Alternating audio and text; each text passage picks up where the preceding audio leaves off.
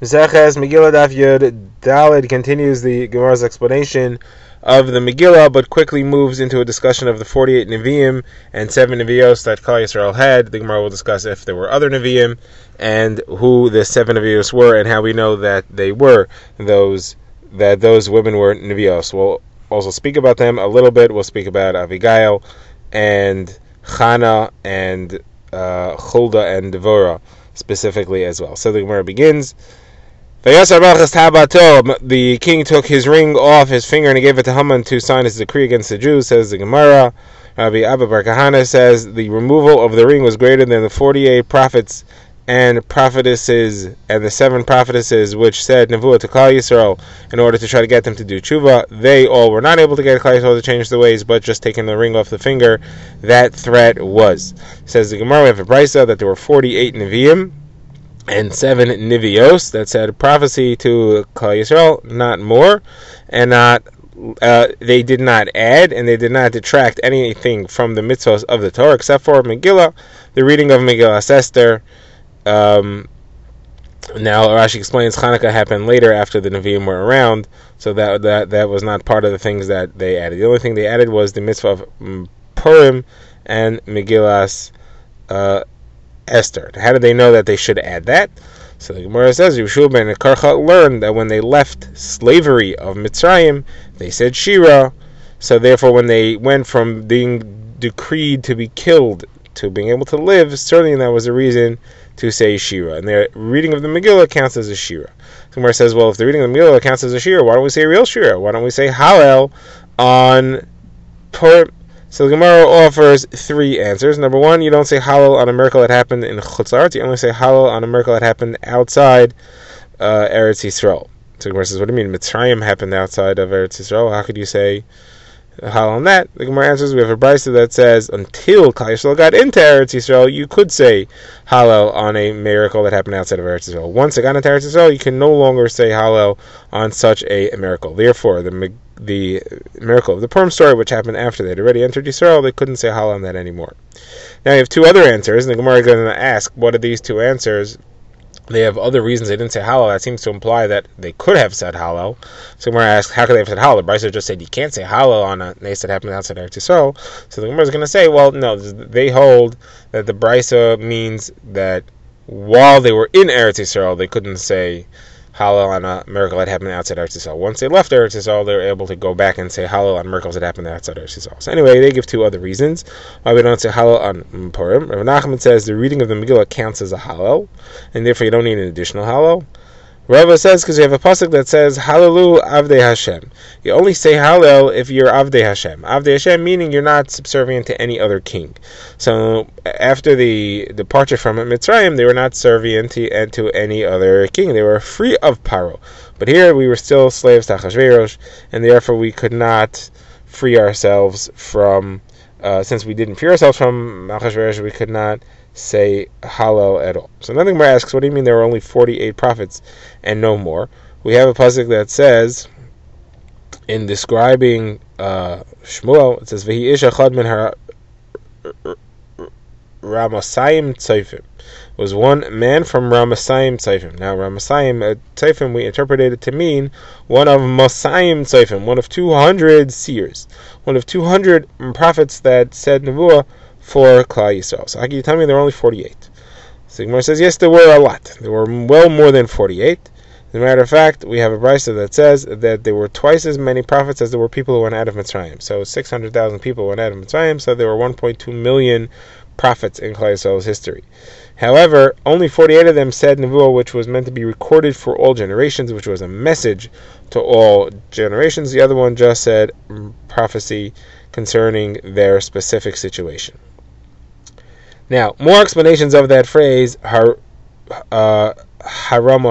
Tzayfim, which was referring to Elkano, came from Ramasayim Tzayfim. So the Gemara says, one additional explanation is that it's from 2 Ramos Shetzayfos, it's 2 mountains that look at each other, meaning they face each other across the valley.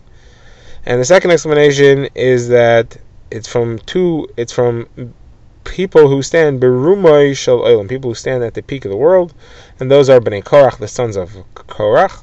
Like it says, Bnei Korach's children did not die with the Korach. They fell in the hole, but they got a little peak where they landed, and they avoided falling into Gehenna because they did tshuva. Okay, those are the 48 Nevi'im. Now the Gemara discusses the 7 Nevios, the 7 prophetesses. So who are they? So the Gemara says they are Sarah, Miriam, Devorah, Chana, Avigail, Huldah, and Esther. And how do we know each one? So Sarah, it says, Avi Milka va'avi Yiska. It refers to Sarah's father as the father of Milka and the father of Yiska. Gemara says Yiska refers to Sarah. The word Yiska is from the word Soche. Either it means that she was a seer, she could see, she saw with Ruach HaKodesh. Like Hashem told Avram, anything Sarah says, listen to her voice, because her prophecy is greater than yours. Or, another explanation of Yiska is that everybody looked at her because of her beauty. Now, Miriam is explicitly called a Neviah. It says, Vatikach Miriam HaNeviah Achois Aaron. Miriam, the prophetess, sister of Aaron, took the drum and she led the rest of the women in singing Shira. Gemara asks, okay, it says she's a Neviah, but why is it called the sister of Aaron? She was the sister of Moshe too. Gemara says because her prophecy was only when she was the sister of Aaron. At the time of her prophecy, Moshe wasn't born yet, because her prophecy was that Moshe was going to be born, and she said there was a son who's going to be born from my mother, who's going to save Klal Yisrael. Now, when he was born, the entire house filled with light, the Gemara says, and her father kissed her on her head because her prophecy seemed to have been fulfilled. He said to her, my daughter, your prophecy has been fulfilled. But then, when he ended up being thrown in the river, he slapped her on her head, and she said, my daughter, what happened to your prophecy doesn't seem like it's going to be fulfilled. But that's why she stood on the riverbank to watch what would happen, because she wanted to see what would happen with her prophecy in the end. She knew that it would be fulfilled. Now the Gemara talks about Devorah. So Devorah is explicitly called Devorah Isha Neviah Ishes Lapidos. Devorah was a prophetess and the wife of Lapidos. Gemara says, why does it say the wife of Lapidos? We don't know who Lapidos is. What's the point in saying that? Gemara says, because she made wicks for the Beis HaMikdash. Lapidos meaning a flame, and she made wicks for those flames. Now, more about Devorah. It says that she sat and she judged Klal Yisrael under a tomer, under a palm tree. Gemara says, why do we need to know what type of tree it was? The Gemara says that she sat outdoors to avoid yichud, and she chose a tree that had very high branches, so it shouldn't provide privacy, so that she wouldn't have any issues of yichud, of being isolated together with a man who came to ask her anything.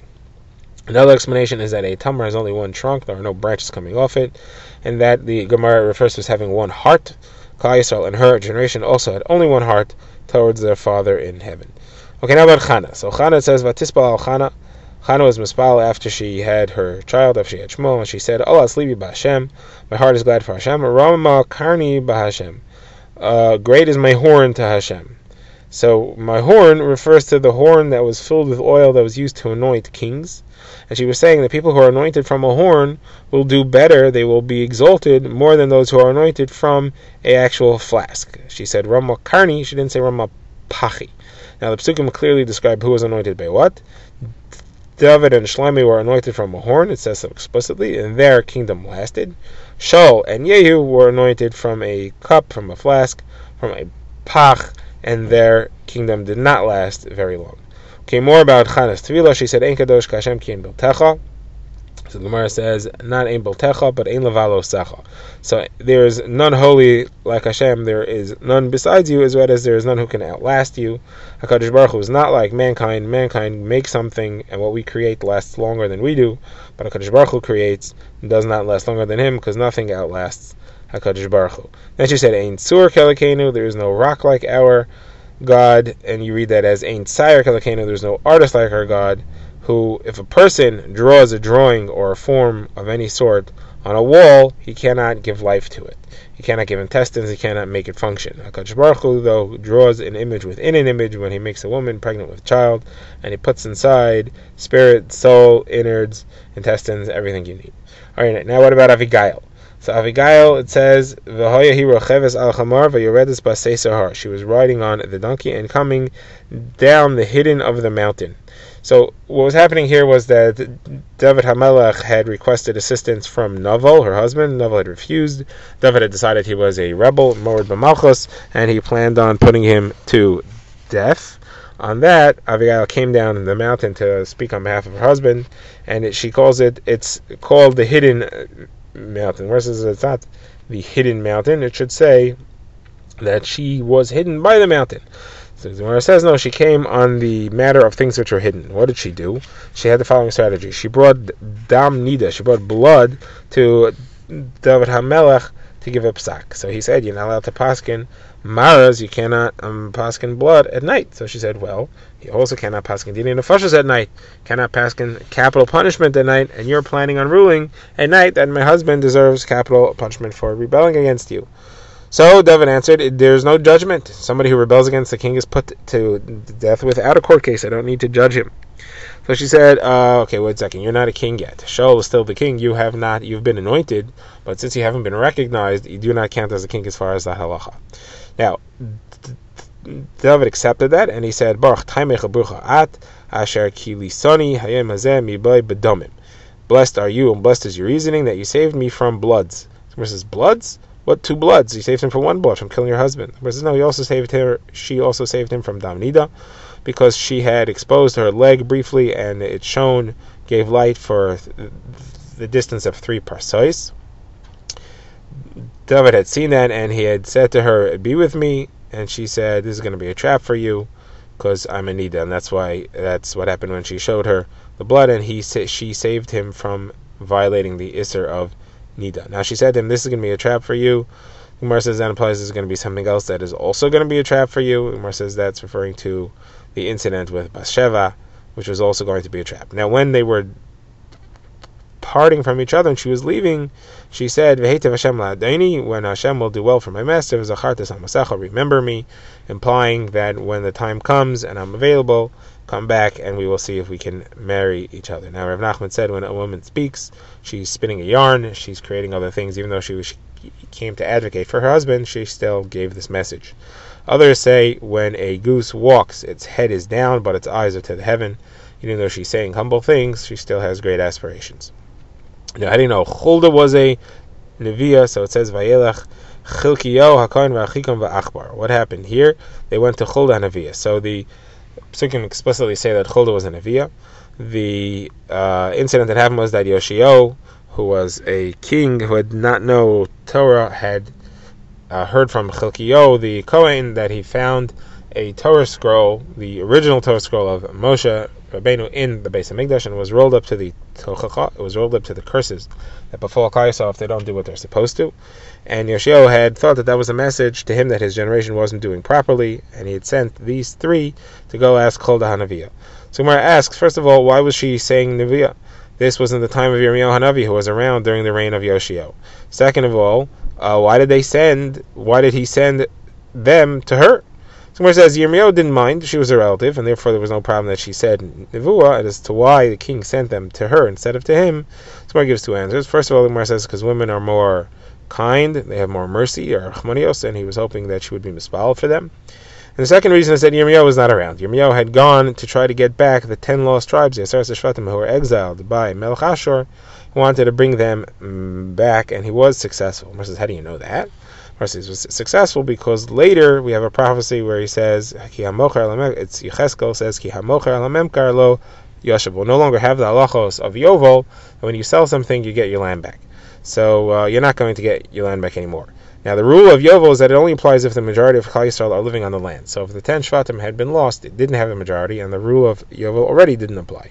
So what is he saying in the future? The rule of Yovel will not apply. That's already the state. It must be that it was restored because Klal Yisrael had come back from the exile. The Gemara says, okay, what happened then when they came back? The Gemara says they were ruled by Yoshio, king of Yehuda, also ruled over the 10 Shvatim at that time. Where do you see that? There's 2 sources. First of all, he was able to tell people living in Veskel, which is in Malchus Yisrael, what to do. Like it says, he said, he went to Veskel and he said, what is this memorial that I see? The people of the city said, Hakever Ishu Elikim, it's the grave of a man of God, Asher Bam Yehuda, who came from Yehuda, and he said the following prophecy, Asher Asisa al Mizbeach, the Veskel, about what was happening on the Mizbeach in Veskel. Now, Yeshua was there and he was telling them what to do. He also destroyed that Mizbeach because it was for Avodah Zarah. So you see that he clearly was ruling over the Aseres HaShvatim. Second source is it says Vahiba Yom HaShlishi, is that it says Gam Yehuda Shas Ketzir Halach Beshuvi Shvus Ami. Yehuda was Shas Ketzir. He harvested crops. The Gemara says that means that he ruled over the return of the exiles. Okay. We have one prophetess left, and that is Esther. Where do you see that? She was a Neviah. Mar says, Esther Malchus. On the third day, Esther put on royalty. Mar says, it should say she put on royal clothing. You didn't put on royalty. Mar means putting on royalty refers to Ruach HaKodesh, the spirit of prophecy, because that is something that you put on. Like it says, Vatilbash, like it says, V'ruach Lavsha es Amshai, and a spirit of prophecy clothed Amshai. Now the Gemara comments on it has a critical statement of Devorah and Chulda. The Gemara says that a woman should not take command. You have two women who did, and they were too haughty, and they are Devorah and Chulda, who are called, their names mean the bee and the weasel, so those are low names to show that a criticism of them. Devorah, because it says Vatishlach Vatikra Levarak, she went and she called Varak to come to her, she didn't go to him. And about Chulda, it says Amru Leish, she told the three, go back and tell the man. She didn't say go back and tell the king. It was not a respectful way to refer to the king. Now the Gemara says Chulda was a grandchild of Yehoshua. Like it says about Chulda, it says Ben Charchas, and about Yeshua it says Betimnas Cheres. The Gemara asks, she couldn't have been a grandchild of Yeshua. She was a grandchild of Rachav the Zona. Where do you see that? Because we have a brayso that says that there were 8 Nevi'im that came from Rachav HaZona. They were Kahanim also, and they are Neriah, Baruch, Sharia, Machsaya, Yirmiyah, Chilkiah, Chanamel, and Shalom. And if Yehuda adds also Chulda. So you see that Chulda was descended from Rachav, not from, you couldn't possibly be from Yehoshua. Rachav was a Zona, and she also was a Goy. So Gemara says this question was asked by someone called Eino Saba. So it was asked to Rav Nachman who said it. So he said, Eina Saba, or according to others, he said, Black Kli, you and I go together very well. What happened is that Rachav converted, and she did tshuva, and she married Yeshua, and these descendants came from the two of them together. Says can't be. Yeshua had no sons, like it says. It says about Yeshua, Nun benoy Yeshua, and that's it. It's the end of the line. It doesn't say that Yeshua had any kids, or it says he didn't have any sons, but he did have daughters.